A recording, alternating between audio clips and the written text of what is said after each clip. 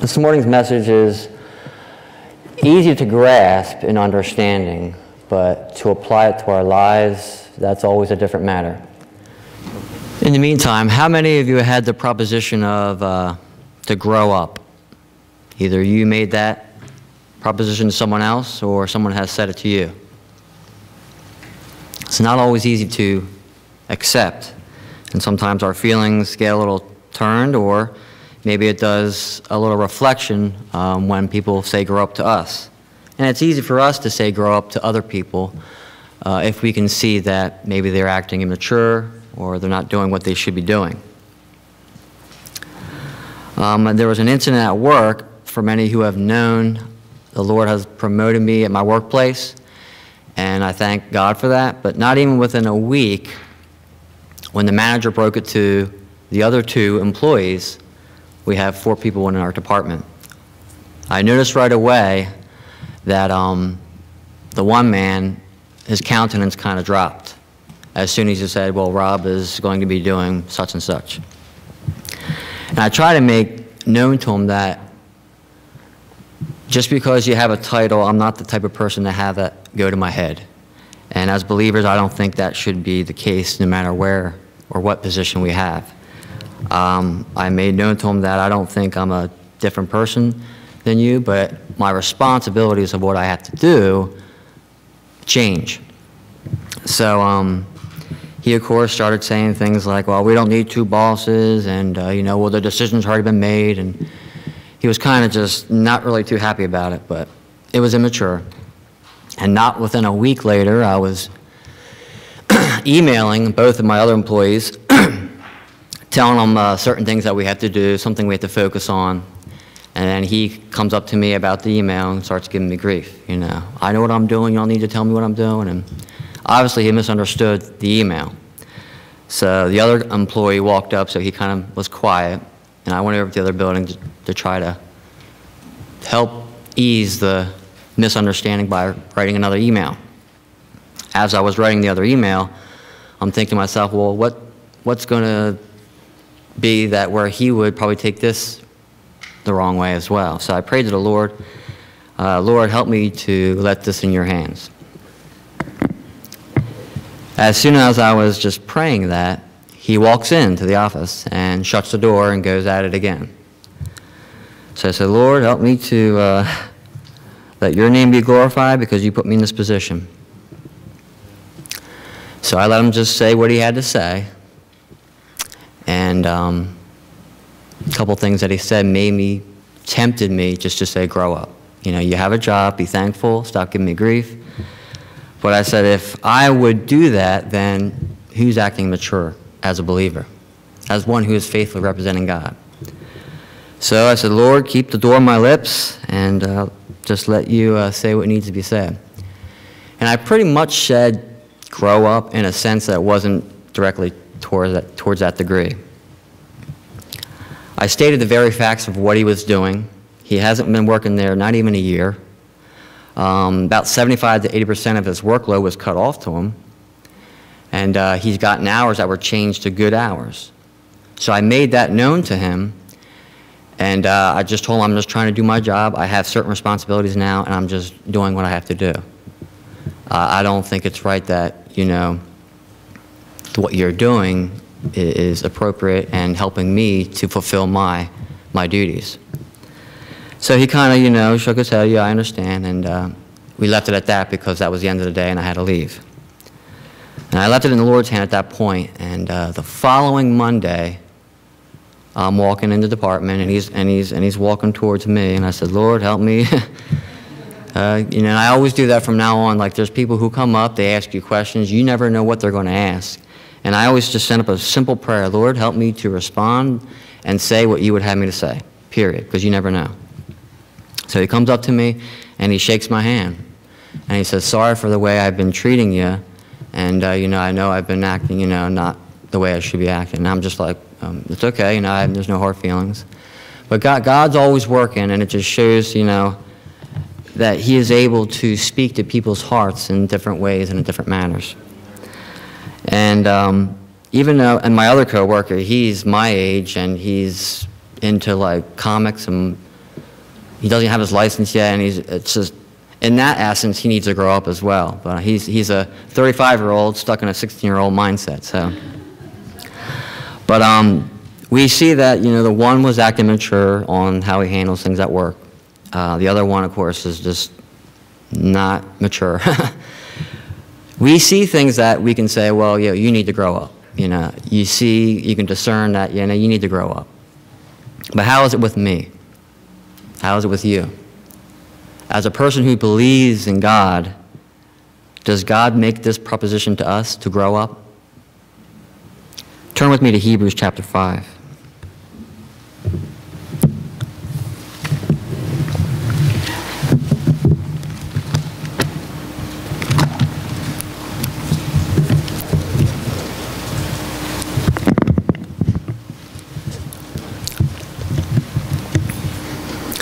We're going to be reading verses 11 through 14.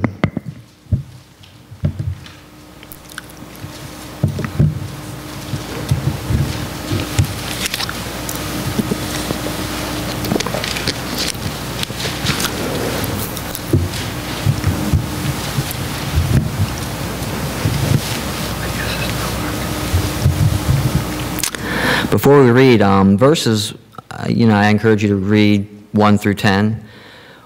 1 through 10 is speaking about the high priest, you know, about Aaron, of course, about Jesus, and Melchizedek. And that's a good study all on its own. And Melchizedek, just to briefly summarize verses 1 through 10, Melchizedek was first, of course, mentioned in Genesis, and he was the king of Salem, and Salem meaning peace. In Hebrews, Melchizedek is translated as king of righteousness. So Melchizedek is a picture of king of peace and king of righteousness.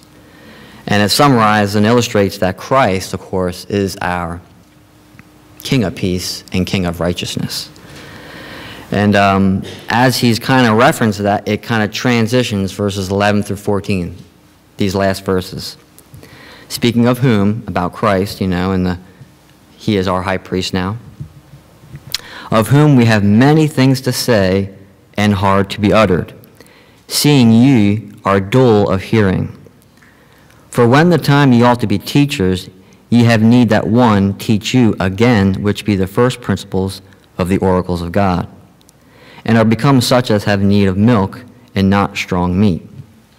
For every one that uses milk is unskillful in the word of righteousness, for he is a babe. But strong meat belong to them that are full of age, even those who are by reason of use have their senses exercised to discern both good and evil. So the author here, of course, is God, you know, through, I believe it was Paul, is saying, we have many things to say, many things to expound, many things to go forward on. However, you have become dull in your hearing. You have become stagnant in your learning, and you've become babes again, and you need the very first principles of God to be taught to you again, which is pretty sad, and it's sobering even to our own walk in life. Sometimes we go through certain things and we say, okay, I get that, I understand. I went through prophecy meetings, I've studied the Word, I've studied certain principles, and we kind of take a lounge seat and say, I've done that, been there, I don't need to, you know, go through that again. And that happens to all of us at times, and it's very dangerous because God's Word is not a natural book. You know, we learn more and more as we go through it from time and time again.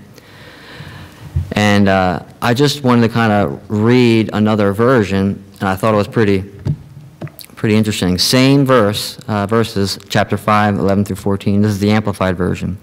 It's pretty interesting. Concerning this we have much to say, which is hard to explain, since you have become dull in your spiritual hearing, and sluggish, even slothful, in achieving spiritual insight. For even though by this time you ought to be teaching others, you actually need someone to teach you over again the first principles of God's Word. You have come to need milk and not solid food. For everyone who continues to feed on milk is obviously inexperienced and unskilled in the doctrine of righteousness, of conformity to the divine will and purpose, thought and action. for he is a mere infant, not even able to talk yet.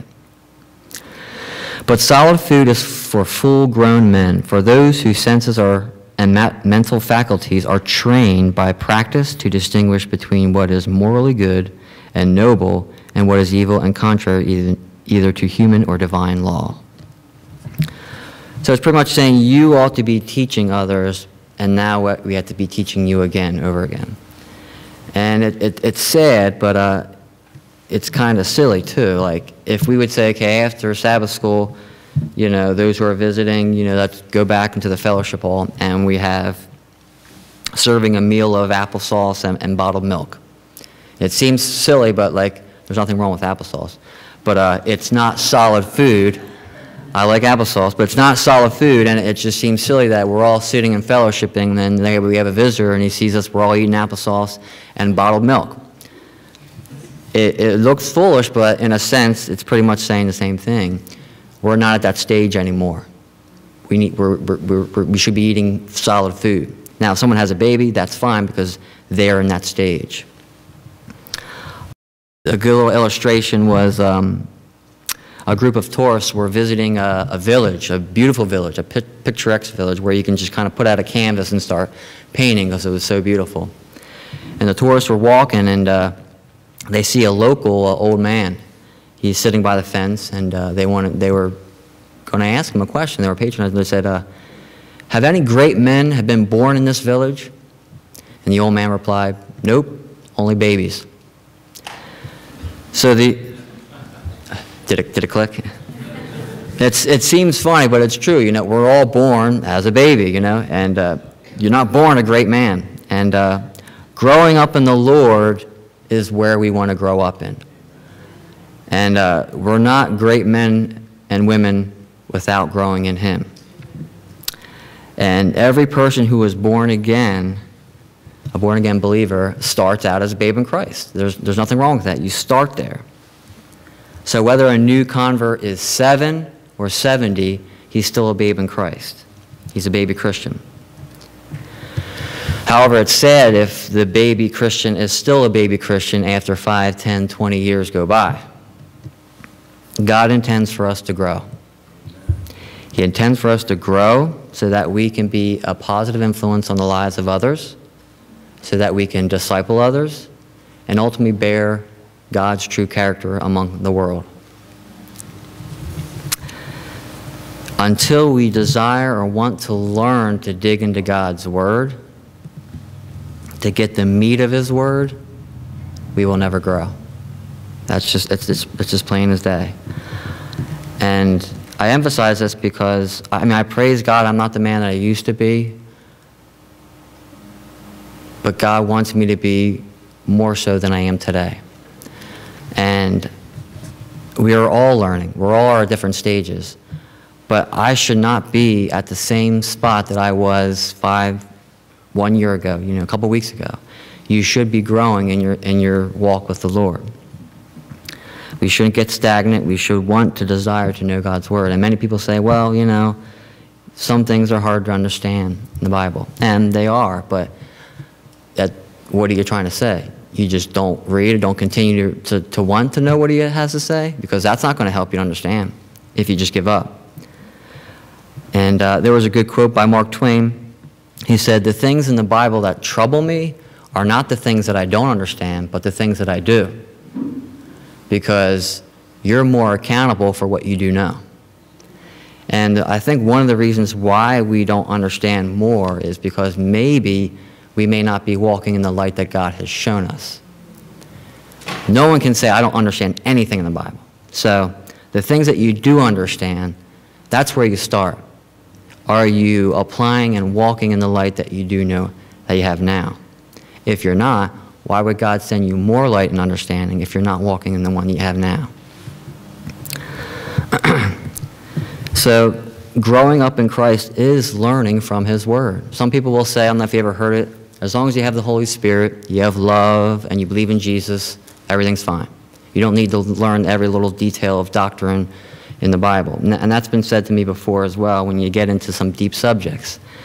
Now, I agree you do need love, and you do need to believe in Jesus and have the Holy Spirit. However, the Holy Spirit is going to give you understanding of what the Word says, of what God's love is trying to tell us, and of Jesus. Of course, Jesus said, search the Scriptures, in them you think you have eternal life. Those are the things which testify of me. So, in a sense, they're right, but they're somewhat given an excuse not to grow more deeply in the Word of God. We cannot expect to grow up properly in our spiritual growth without the Spirit along with the Word.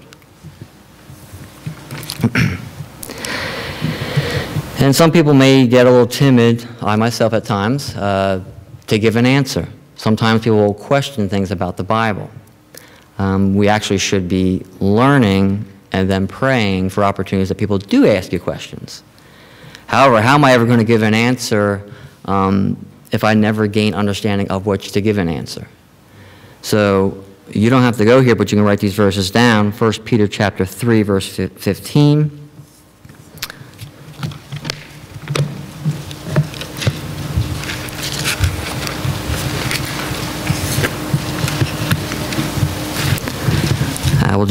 We'll go there. Yeah.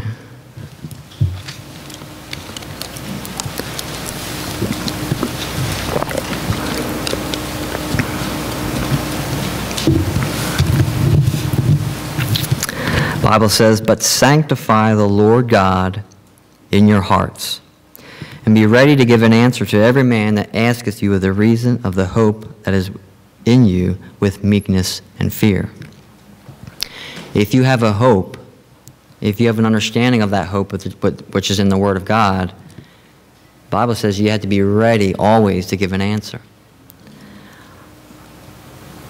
There was a man at work who, about 4 or 5 years ago, we were in discussion about, I don't know how, sometimes it's weird how when you're talking about spiritual things, it leads to one thing and it leads to another. And I was pretty much saying it's a shame where God makes a distinction on certain things and mere man doesn't make a distinction. And I think we were talking about, the church in Israel. And then I said, of course, where God does make a distinction, clean and unclean, as far as eating of certain foods, mere man then doesn't do that as well. And then he brought up more about Acts 7, about Peter's vision. God says, he calls everything clean. And I let him say what he had to say, and I just encouraged him to go back and read the entire chapter of Acts 10 and read verses 28 and verse 34. And that is the context where Peter was having a trouble because he was kind of distancing himself from the Gentile. And I said God was just giving a beautiful illustration or an object lesson to Peter about what he knew was clean and unclean. He was doing the same thing to people or to the Gentiles. So he said, okay. So I didn't think he would do it. I just encouraged him, and we left it at that. We had to get back to work. I'm not sure if it was the very next day, but it was the next time I saw him. He came up to me, and he's a Christian too, and he's a faithful believer as far as I see. He's walking the light that he has. He's always sharing, Jesus within the work when he can. So I commend him for that. He came up to me and thanked me. He says, that is a beautiful illustration. So he understood the whole concept of what God was trying to tell Peter. It wasn't about food necessarily. It was about what Peter was doing to how he was treating the Gentile on spreading the gospel. Did that change him on how he was going to eat certain things? I don't know. But he knew about the whole judging people according to sharing the gospel. But how would I have known what to say at that time if I would not have studied it for myself? So I praise God for giving me that desire and giving me that understanding, so when that time came, you could share that. And it's okay. There's sometimes we're going to say, I don't know, I don't understand. It's okay. But that's an opportunity where you're challenged then to go and look, what does the Bible say? Another time was the same man who was giving me grief recently about the promotion. And these are all good people. I mean, today, at this point, I praise God that the person I work with now totally changed the character, totally changed as far as how he was acting before. So I praise God for that. He was wondering why. He couldn't understand. He has a friend who was his age, in his 50s, he was pretty much given terminal cancer, and he has 2 years to live. And he said he didn't understand his friend on his decision to continue to work until he dies. And he knows my position. He knows I'm a believer. So the Lord gave me a way to just kind of make it so where he would be open to hear what I had to say. And I said, Dan, you know my position. And you said you didn't understand, but I said, whether it's 2 years or 20 years, you or I are going to be working until we die anyway. So what would be the difference? I said, I don't know your friend's position, but I put my faith in the Lord Jesus Christ where there is hope. I said, this is not my life here. This is not the end of it. This is not what it's all about. I come to work, and I have motivation because I know this is not my home. And I said, whether I have 10 or 20 years or 2 years to live, if you have hope, it makes all the difference. And he kind of, shook his head. He understood that, and which I thank the Lord for that. And it's a shame because, cancer, it's like the common cold now. I remember when there was a time where I used to hear of a person who had cancer. I can count 5 people who I'm talking to you in my workplace, 5 people that died of cancer. One person was 10 years younger than me. And it's just like, these things happen, but it gives opportunity to wake people up. Hopefully when they're diagnosed, or hopefully when that happens that they know that person. We all have a cancer inside of us, and it's sin. How are we going to treat it? And there's actually now 2 people earlier this week. Well, there was one person back in November. Both husband and wife worked at the company I work at. The wife was let go of work. She was depressed, whatnot. And I talked to her, Linda, so often, and Pete, her husband. I've given tracts before. We used to converse a lot about spiritual things. And one day, Pete came home from work and found his wife committed suicide. And of course, it's hard for him to go through that. It was, of course, out of sheer desperation, thinking that there's no hope or that you're hopeless. And we all get depressed and discouraged at times, but that's what the reality is. When you look in the Word of God, when you grow in the Word of God, it's not just to learn particular doctrines, but this should give a clearer picture of Jesus, who is our hope. There is hope in learning and growing in God's Word. And earlier this week, the downstairs office, that's the kind of section I take care of. And Cindy, who works there, and her brother Eddie, who works on the other building, there's 3 buildings, they work at the company as well. So it's kind of family-oriented. There's a lot of, connections there. People were sad, I think it was Tuesday, and in the downstairs office, or it kind of seemed there was something wrong, and I asked one of the persons, and she says, you know Cindy? I said, oh, yeah, I know Cindy, yeah. Her husband just committed suicide, and that was Monday night. He's 46 years old, left behind a daughter who was finishing her high school, and a son who was starting college.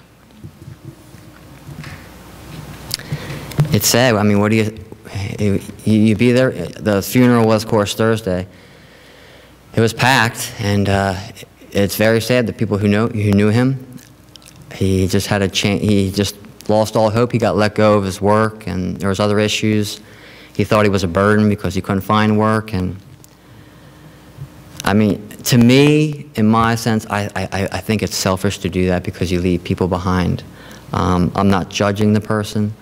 I don't know what he was exactly going through. But it opened up opportunity because other people came to me and asked questions. One person, another Cindy, who I've talked to many times on spiritual things, came up and said, what does the Bible say about cremation? And then I didn't know why it was said, maybe I guess the person who got cremated. And I gave her, that the Bible doesn't say too much about cremation, but I said, because she mentioned ashes to ashes, I said, it's just a quicker process, So she asked if it was a sin. I didn't say, I don't think the Bible condemns cremation. But as far as the next question, she says, well, what does the Bible say about suicide? And I said, God alone knows the heart. And I said, He's going to deal with what is needed, and you can count on His judgment. I said, but there is an instance about one who was counted among the faithful, and I said, you can read that yourself in Hebrews chapter 11, and that was Samson. He committed suicide, but he is counted among the faithful. He will be saved. When things like these happen, it opens up conversation, and we were talking for a while, and I said, the people's mindset to do that, I don't know how they can get to that point where they would do that, knowing they have a family, knowing they have other people, to get to that point. I mean, he left a note. He said he was, and actually the brother-in-law, Eddie, he's the one that found him. So when I first got to the funeral, I saw that he was shaken up, because you can imagine. That's going to be traumatizing for anyone. But I told Cindy, the other person who asked me about cremation and is it a sin, of course, to commit suicide. I said, I think the reasons why people get to that point is because they believe that there is no hope. It's hopeless. And I told her, I said, as long as there is life, there is hope. How do you know? If there's one more day, he could have waited patiently, and the Lord could have done something. And I just believe it's a tragedy. And you hear it happening more and more, the suicide rates. It's a shame. But it's true, as long as there is life, there is hope. And there is hope and comfort in the Scriptures. When you grow in the Lord, if you're stagnant, you're going to get discouraged, you're going to get depressed, and you're not going to grow in the Lord. It's clear as that. Please turn with me to Romans chapter 15, verse 4. I think is a powerful verse.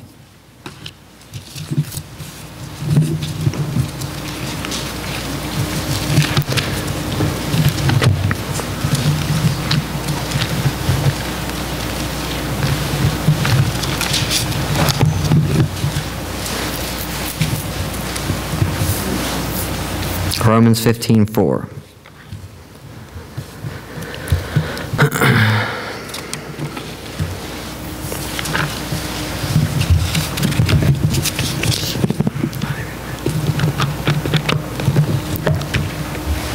For whatsoever things were written aforetime were written for our learning, that we through patience and comfort of the Scriptures might have hope. So growing, the things that are written for us are for our learning and for our hope and comfort. And I believe it's very important that we do not get to a point where we think, okay, I understand the Sabbath, the state of the dead, all these various things which are important, but we must grow.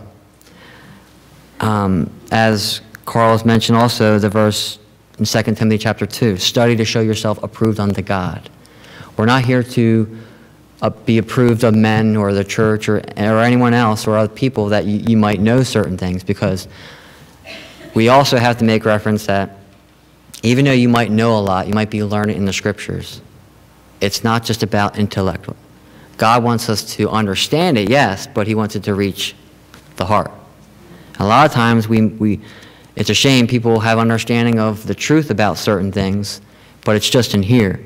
And they try to share the truth, but they do it with the wrong spirit, and that's actually more detrimental. That's why in the Scripture reading, of course, it says, speaking the truth in love.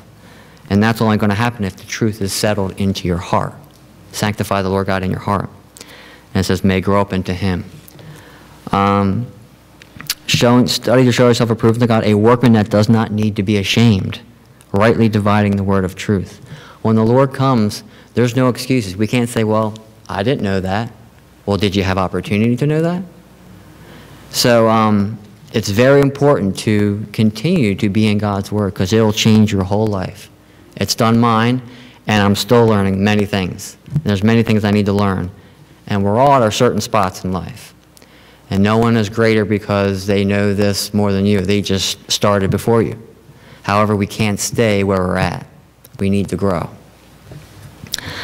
And not only grow, but people may think the gospel is Jesus Christ who's come to die for our sins. And that is the gospel. That is the main theme.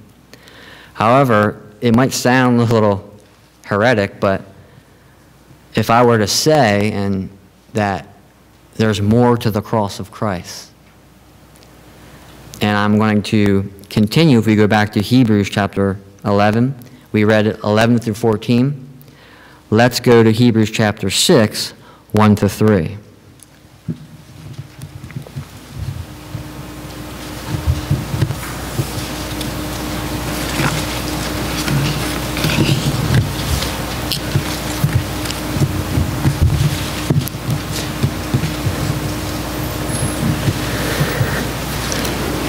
See, the Lord Jesus Christ and the gospel about him dying for our sins, that is the foundation. However, even God has said that we need to grow, not throw those things away, but put them where they need to be. That's the foundation that we need to grow upon. Here in Hebrews chapter 6, verse 1 to 3, it says, Therefore, leaving the principles of the doctrine of Christ, let us go on unto perfection, not laying again the foundation of repentance from dead works and of faith toward God, of the doctrines of baptisms, of the laying on of hands, and of the resurrection of the dead, and of eternal judgment. And this we will do if God permit. He's pretty much saying, these were the foundations. Don't throw them away, and we will bring them up if we need to, but we need to grow upon them. It doesn't make any sense if I build a house on the right foundation, the foundation's laid, and I have a couple friends who are helping me, and they go away for about a year or two, and they come back to see my progress, and it's still a foundation.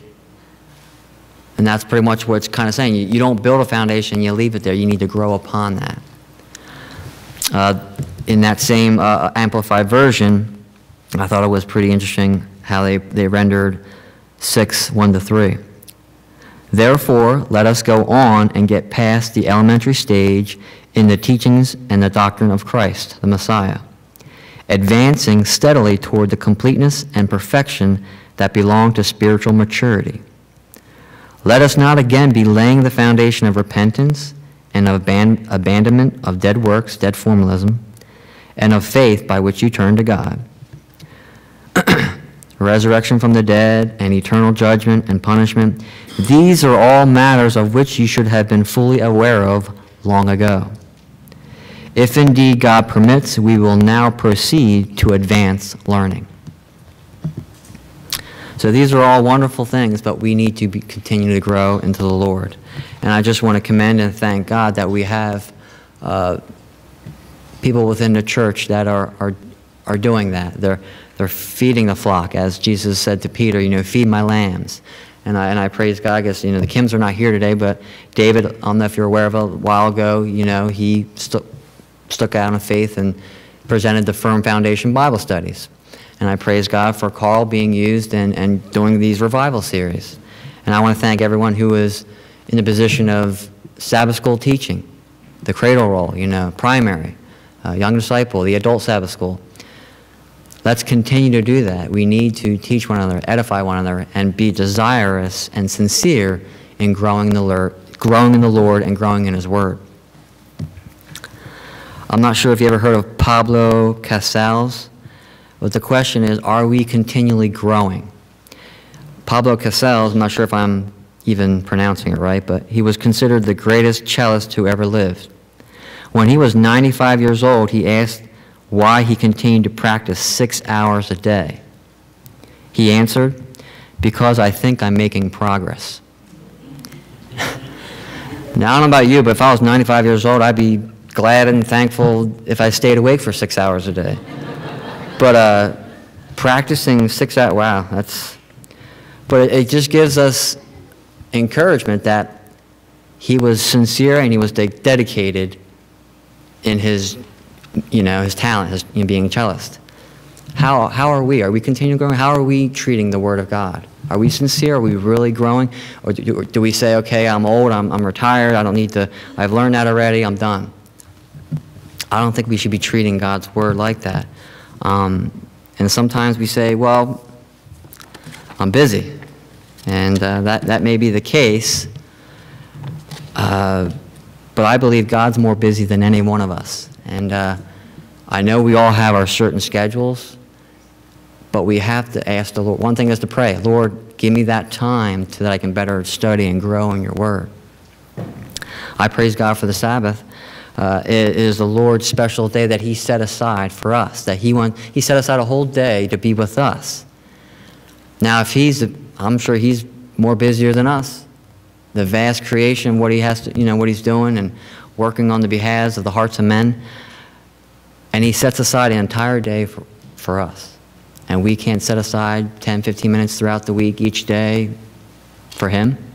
It kind of makes you think about things. This is a blood-stained book. Many people have died to preserve the Word of God. And it's just like a slap in the face when we just leave it aside. And really, there is no excuse. We have Bibles that read to us, devices, electronics, that you have the Bible apps, and there's really no excuse of not growing in his word. Satan is very busy too. And I believe he's very busy on making us too busy to grow in the Lord. This is the question. Will we allow God to have us grow in him, or are we going to allow Satan to distract us from growing in the Lord? That's the question. And the one thing I did was I prayed. I said, Lord, give me a schedule that I can make to where I can grow in you and grow. And he has. It takes some effort, but it says without faith it is impossible to please him. He has rewarded those who diligently seek him. It is a diligent work, but it's going to show that you are really sincere about your faith and your walk in the Lord.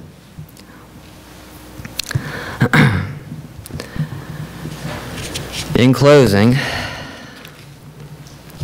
speaking about this word, an unknown writer said, "This book is the mind of God, the state of man, the way of salvation, the doom of sinners, and the happiness of believers. Its doctrines are holy, its precepts are binding, its histories are true, and its decisions are immutable. Read it to be wise, believe it to be safe, practice it to be holy. It contains light to direct you, food to support you, and comfort to cheer you. It is the traveler's map, the pilgrim's staff, the pilot's compass, the soldier's sword, and the Christian's character. Christ is its grand object, our good its design, and the glory of God its end. It should fill the memory, rule the heart, and guide the feet.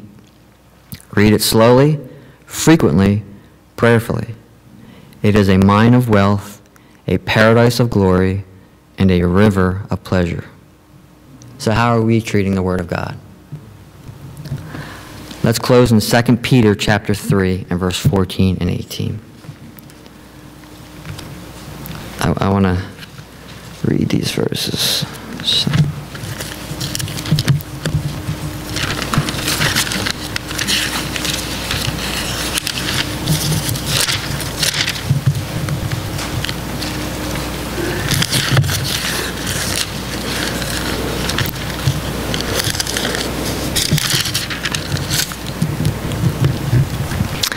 Verses 14 to 18, Peter's speaking here.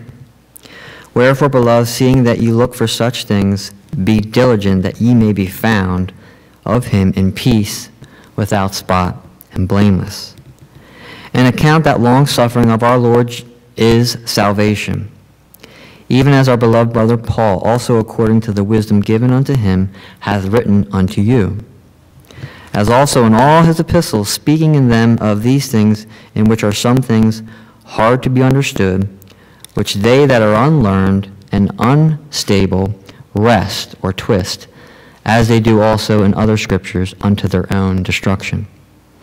Ye therefore, beloved, seeing ye know these things before, beware lest you also be led away with the error of the wicked, fall from your own steadfastness. but grow in grace and in the knowledge of the Lord and Savior Jesus Christ. To him be glory both now and forever. Amen.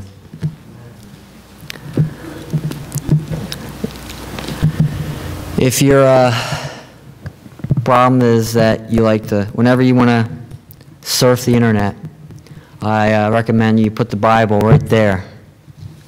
So before you surf the internet, you have the Word there.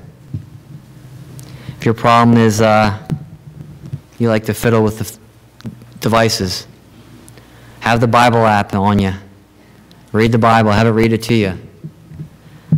If your problem is eating, just put a Bible right in the refrigerator. Next time you go, if you feel a desire to eat something, just put it right there next to that orange juice. The object is, what are you doing with the Word? Are you really growing in the Lord? And I believe it's very important, especially now. Jesus is coming soon, very soon.